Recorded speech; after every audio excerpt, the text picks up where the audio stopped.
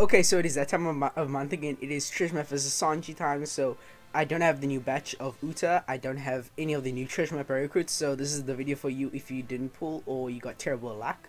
Starting for the mini boss against Nami here, so Treasure Map SANJI, we are running him because he'll give us a attack and boost on the first stage. We can use Luffy to wave clear on stage 1. Stage 2, Aokiji will wave clear as well as give us a extended attack and boost to our SANJI.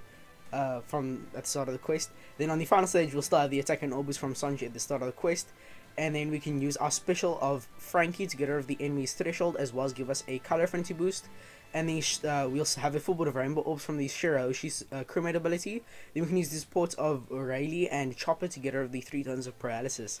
Then we can also use later on, we can use our SANJI super type to buff the attack and boost to 2.25x, as well as give our Sai unit super type. So this is a very strong team, gets around it super well, and make sure your Shiroshi is and Aokiji is in the middle row since they do get slot bind.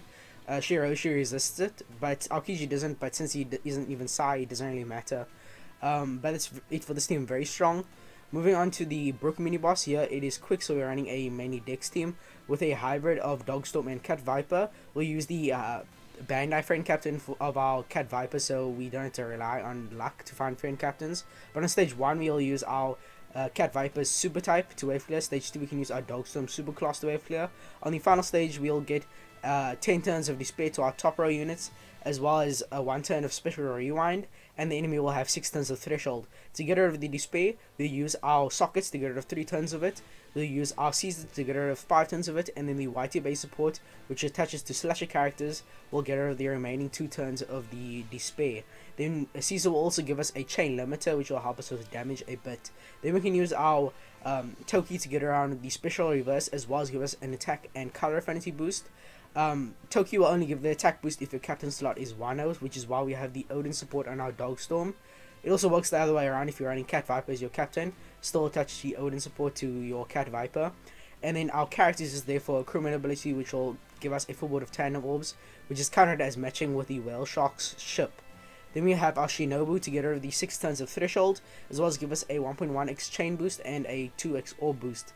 This team works very well. You use 3 specials on the final stage, so it is a bit longer, but it's very strong. It will last the entire treasure map, and you don't need to activate your Dogstorm or Cat Viper specials. So moving on to the next mini boss against Robin here, we are running a driven powerhouse into treasure map Blackbeard team. Stage 1 Enro wave clears, as well as giving you a bit of cooldown. Stage 2 use your Caesar special to wave clear.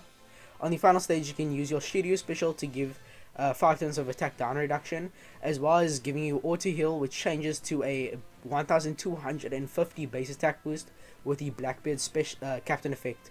Then Blackbeard will also get his super class procced with your Shiryu character, which will allow you to get a 2.25x attack boost with the super class. And then his special will get rid of the bind that is inflicted on your right row, and he will also give you a chain limiter, which will allow you to get around the chain coefficient reduction and the chain attack down on the final stage. You also have the support of Halloween Law on your Blackbeard for a 1.75x orb boost, and you have Legend Moria on your Caesar for a 1.5x color affinity. If you don't have Caesar Moria, you can just run your Tal Nami support for a 1.3x color affinity, and you can also activate your Caesar later on if your damage is a bit more niche for a 1.75x conditional attack boost for your poison. Then you also have Shirahoshi there for a full board of rainbow orbs with a crewmate ability. So a very fast and strong team. You only need to activate 2 specials at the start of the treasure map. And for the final mini boss against Chopper here, the enemy does have a revive, so it's pretty annoying. Probably the hardest mini boss to get around, especially if you don't have Zoro and SANJI.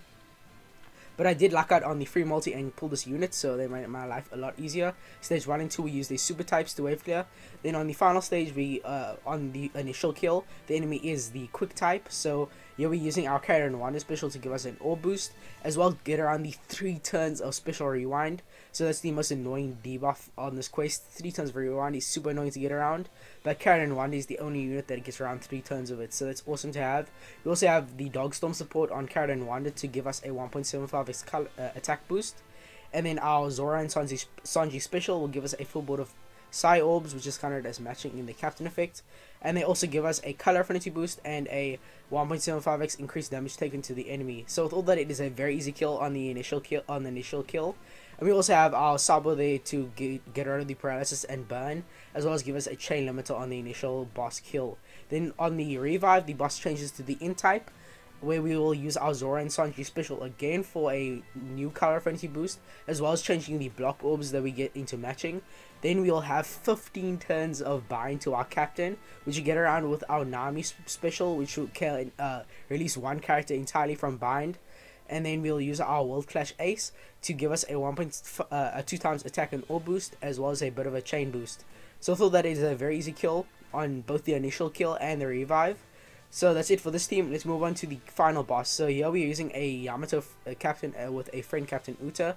Stage 1, we'll use our Uta special to give us a attack and orb boost. Uta special also give us a attack and orb boost on stage 2 and 3. So she just carries this quest entirely. So on stage 1 we use our Uta, and then we also use our Sangoro special to give us a full board of matching orbs and a color affinity boost. Then on stage 2 we get a full board of block orbs, which procs the support effect of Reiju, which will get rid of 2 turns of the chain lock that we are inflicted with. Then Baccarat will get rid of the remaining turns of chain lock, allowing us to use our Yamato special, which will give us a chain boost and a full board of Wano orbs and a 1.75x increased damage taken to your enemy. Then Baccarat special also proc the support of Custard, which will lock our orbs so that we have a full board of Wano orbs in the final stage 2. So although that is a very easy kill on stage 2, a full board of Wano orbs, attack boost, orb boost, color affinity, and a bit of a chain boost as well. So moving on to the final stage, we get 5 turns of special bind. Heat and Y gets rid of that. Then we can use our Magellan and Hannibal to give us a conditional attack boost, as well as having the support of Moria to give us a 1.5x color affinity to our driven characters. Optionally, you could also run Tal Nami instead if you don't have Moria. But that's pretty much it for this. You can also run your super type of Yamato if the damage is a bit niche. We are hitting through the barrier of the 4 perfects, which is quite annoying, but the damage is still really good, so it doesn't really matter. But moving on to the final boss, here we're running a Robin and Jinbei captain with a friend captain Uta once again. Stage 1 we use our Uta, and then our Jinbei Robin swap effect, which will give us Caesar and Uta characters a matching orb. With all that, it is a very easy kill on stage 1. Then on stage 2 we can use our Miork to give us a 3x chain lock, and we can also use our Sangoro special to give us a full board of matching orbs as well as a color affinity, and the support of Custard will lock those int orbs so that we have them on the final stage once again. Since we have a full board of int orbs, we can also hit through the int barrier that the enemy has, so that's pretty easy to get around still with the int orbs. And then we also have the special of Caesar you can use to give us a 1.5x conditional attack boost.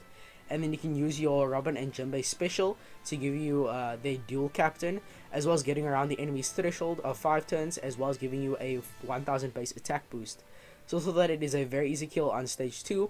Moving on to the final stage, just use your Miork special again to give you a 3x chain lock, as well as getting rid of the enemy's 5 turns of defense up. Then you can use your Caesar special again for a 1.75x conditional attack boost. And although that it is a very easy kill, you also have your Moria for a color affinity boost as well. So very easy kill on the final stage, full board of matching orbs, a 1.5x color affinity, a 2.5x orb boost, a 3x attack boost, a 1.5x color affinity, and you have a 5x captains on both sides. So this is a very strong team. Baccarat is replaceable. She's just there for a bit of a point boost and stats. But that's going to be pretty much it for this video. If you have any questions about the team, ask them down below. But with all that being said, I hope you guys enjoyed. And if you did enjoy, like and subscribe for more content in the future. But I'll see you all in the next one. Bye.